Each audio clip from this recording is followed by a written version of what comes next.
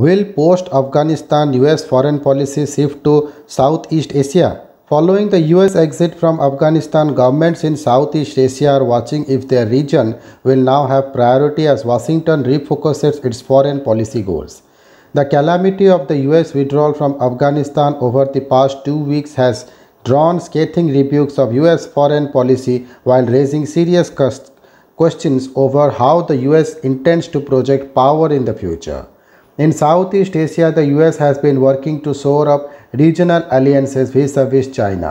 Last week, US President Kamala Harris concluded a week-long trip to Singapore and Vietnam where she reaffirmed Washington's commitment to Southeast Asia. However, Harris' Southeast Asia trip came amid the greatest foreign policy debacle from the US in decades.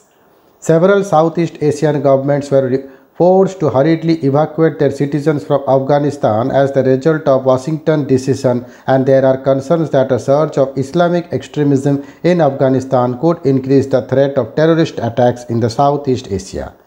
Monitoring US commitment. During a joint briefing with Harris on August 23, Singapore's Prime Minister Lee Hsien Loong said that what will influence perception of US resolve and commitment to the region will be what the US does going forward.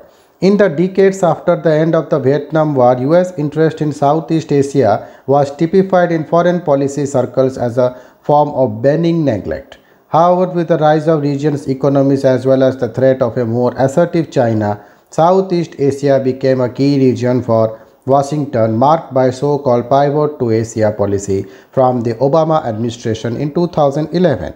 Southeast Asia always has a degree of angst over US staying in power in the region. But I don't think that Afghanistan moves the needle of their concerns very much, said Bonnie Glasser, director of the Asia program at the German Marshall Fund of the United States. The United States is a key economic and security partner of most Southeast Asian governments and has a treaty alliance with Thailand and Philippines, as well as close defense ties to Singapore and Vietnam, one of its major partners in Asia today. Washington has taken the side of Vietnam, Malaysia and Indonesia in their disputes with China over territory in the South China Sea.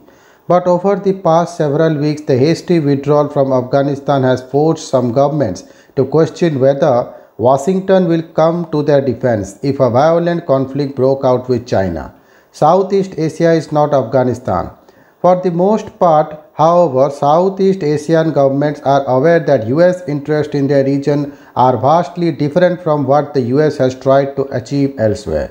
While US intervention in countries like Afghanistan revolved around anti-terrorism efforts and nation building, in Southeast Asia, Washington's interest focused on improving already close relationships with stable states. Moreover, the US in Afghanistan tasked itself with providing much of the country's security as well as bankrolling a weak and impoverished state.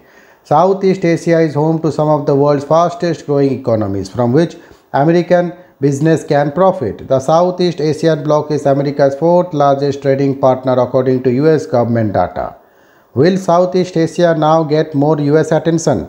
Some analysts in Southeast Asia are now watching whether the US withdrawal from Afghanistan will actually allow the US to engage more deeply in other key regions.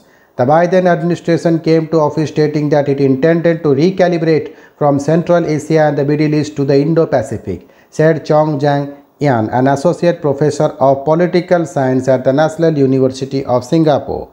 Withdrawing from Afghanistan was part of the plan, except that it was very poorly executed, told DW. What matters most for the East Asian governments will be how quickly the United States moves to reinforce the message that the Indo-Pacific lies at the heart of the American foreign policy, said Zhong. Should the retreat from Afghanistan mean a more effectively and robust recalibrated US presence in Southeast Asia, the United States may be able to maintain a presence and expand on its options and limit any. Many Southeast Asian governments expressed confusion during the last years of the Trump administration, especially after he seemingly snubbed the region by not sending a senior official to the ASEAN summit in 2019. And in the first months of the Biden administration, there were complaints that the US had lost interest in the region, the likely reason for Vice President Harris' visit in the late August. The trip was intended to build on the Biden-Harris administration message to the world, America is back. Harris' office said in a statement before her visit to Vietnam and Singapore. Our partnership in Singapore, in Southeast Asia and throughout the Indo-Pacific are a top priority for the United States, Harris said while in the city-state. As well as Harris' trip, U.S. Defense Secretary Lloyd Austin visited Singapore, the Philippines and Vietnam in late July.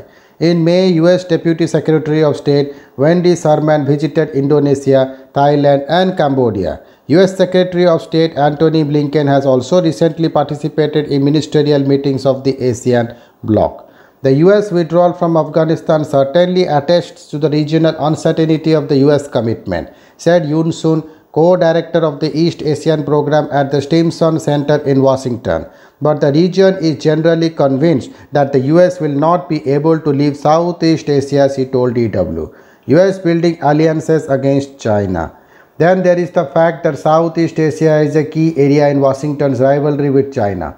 From US perspective, it is unrealistic to leave Southeast Asia, with its geographical, economic, historical and social connections which are now compounded by the competition with China, said Sun. In that framework, Southeast Asia is the front line of the competition, she added.